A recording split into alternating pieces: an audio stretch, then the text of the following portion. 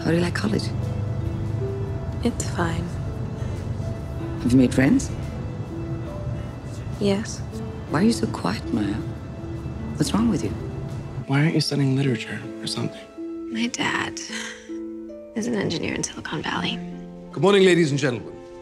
My name is Neil Kumar. I'm the CEO of Virtually You. The technology we're about to unveil today is something that personally excites me. It's called Augur. To show or suggest something that might happen in the future.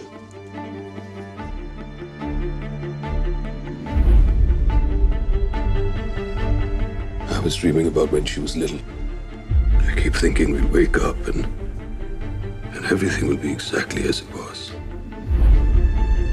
Put it in the prayer room at the back. Leave it there. I want to be able to see it. But surely Maya must have said something. Please stay until the end of break. If you leave, Mom and Dad only have me here. That's why you want me to stay. I just want you here next week.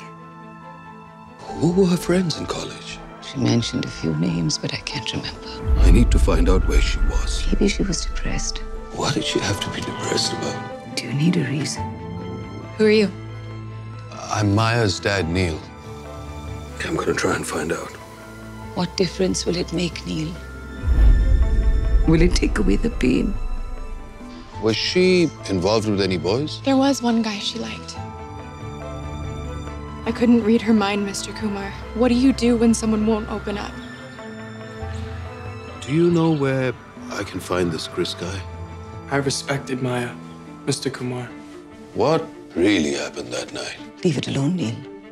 It'll only bring you heartache. You destroyed her. No, it wasn't my fault. It can't be. I was the one who nursed her when she was sick. Where were you? You can't do anything to me. Because I died when Maya died. It's your fault. Why would she do it? If you want answers, then look at yourself!